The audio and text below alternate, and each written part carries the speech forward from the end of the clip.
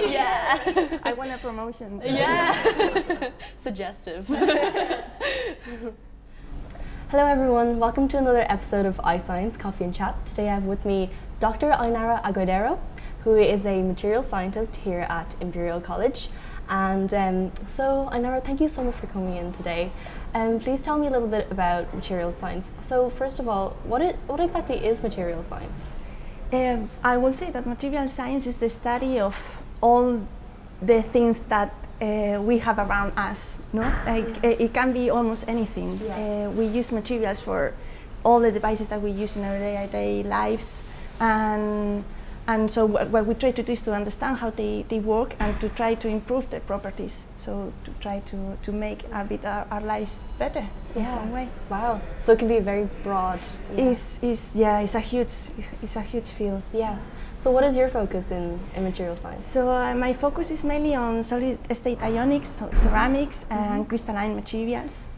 And it's a very interesting area just because you can play with a lot of things. You can play with crystal structures, defects in crystal structures, compositions, morphology, and with that you can really vary a lot the properties of the materials and what you can get from them. Yeah, and so you're working with material and crystalline structures. So please describe the crystalline structure that you might be working with. So this is a crystalline structure, and well, what makes them very interesting is that you can create in the crystal the defects that you need for the material to have a particular property. Okay. So you can play with different crystal structures and different compositions and create defects, for instance.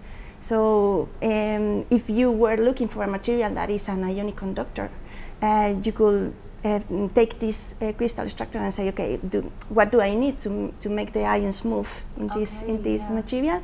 And so you will look at it and say, well, at the moment, all the positions in the material are completely fixed, and they won't be able to move. So this one, where can this go if this is filled with another one? Yeah. So what we do, for instance, is to create vacancies. So we dope the material, so we create a vacancy here, so this can jump here and this can jump here, and then everybody start to move.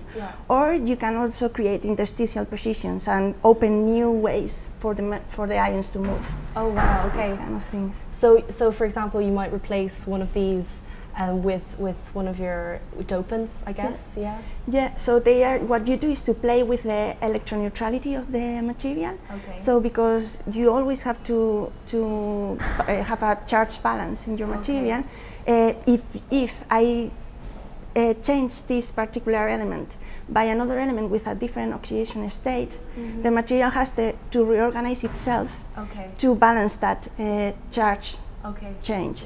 And so it can, if it's an oxide, it can do it creating oxygen vacancies or oxygen interstitials, for instance. So getting reduced or oxidized.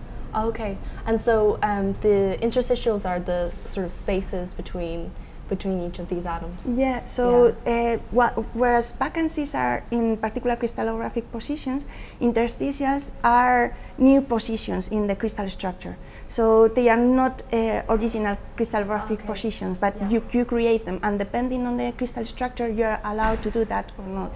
Okay. So it's not always possible to do that. Yeah, and so what kind of work would you do with the properties that these special materials have? So our main research nowadays is focused on energy.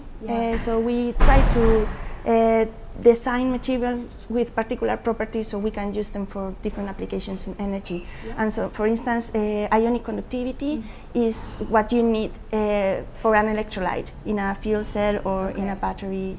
Oh wow, okay. And would this increase is it the efficiency of energy fuel cells, or is it for? Well, we try to make the devices work better so we can have a cleaner energy. Or also increase safety. For instance, in batteries, you usually have liquid electrolytes that are flammable. So we try to work with materials that are a bit safer, so we can actually use them more. Yeah, it's highly specialized materials that you make. Are they only used in your specialized field, or are they applicable in other fields? So yeah, that is one of the most interesting things, that because we do study the materials from a very fundamental point of view, and we play with the properties we can get from them, then you can use the materials for different applications. So for instance, we use lithium conductor materials as electrolytes for batteries, but that can also be used for lithium bumps for bipolar disorder. Wow. And things like that. So yeah. it's very interesting. It's really broad field, I guess, and many applications. Well, thank you so much for coming in again. Thank you. To chat to us about material science. And thank you so much for tuning in. Don't forget to follow us on Twitter and subscribe to our YouTube. The links will be in the description below. And tune in next time. See ya. Bye. Next one.